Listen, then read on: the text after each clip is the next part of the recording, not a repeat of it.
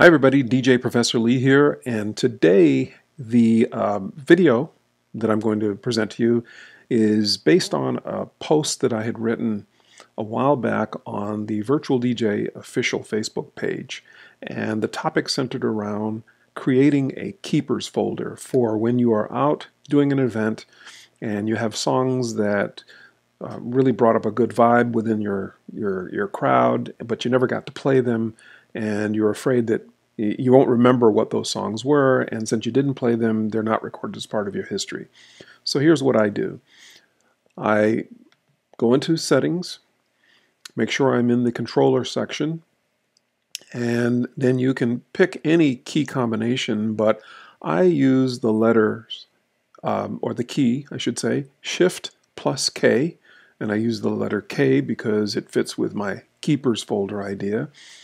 And I use the SHIFT+K to get the script virtual folder add, and then in parentheses the word keepers, because that's the name of the folder that I'm going to send my tracks to.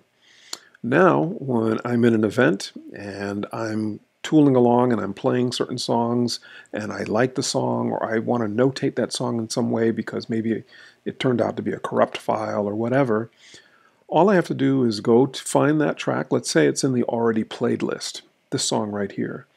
If I click on that, well, first of all, let's go down to the keepers folder. There's the keepers folder right there. Okay, let's clear this folder. Let's make sure there's nothing in there. There's nothing in there right now, right? So if I go to the already played list, highlight this track, hold down the Shift key, press the letter K, the focus will go back to the keepers folder. Now if I click on the keepers folder, the song is there. Let's say at the end of the night, these are all the tracks that either came in as requests that I thought would really work well, or these are songs that I had planned to play that I didn't play. All I have to do is highlight all of these tracks.